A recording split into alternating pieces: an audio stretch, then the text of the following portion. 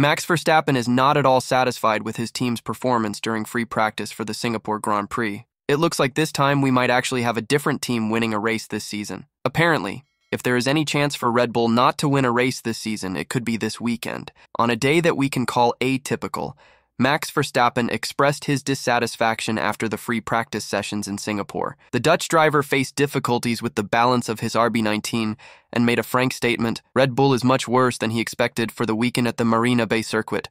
The results of the free training sessions were not encouraging for the Austrian team.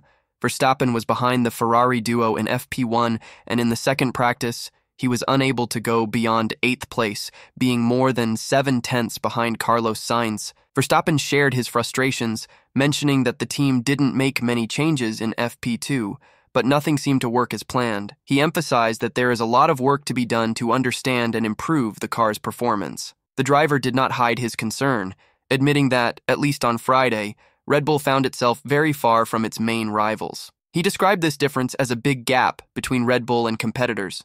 Max Verstappen's dissatisfaction with Red Bull's performance during free practice in Singapore is evident and draws attention. The team appears to be facing unexpected challenges and a considerable gap with its main competitors. Do you believe that Red Bull will be able to overcome the difficulties faced on this first day in Singapore compared to its competitors? Or will the difficulties continue? And finally, some other team will win a race this season? Leave your opinion below, and don't forget to subscribe to the channel and like this video to stay up to date with all the news from the world of Formula One.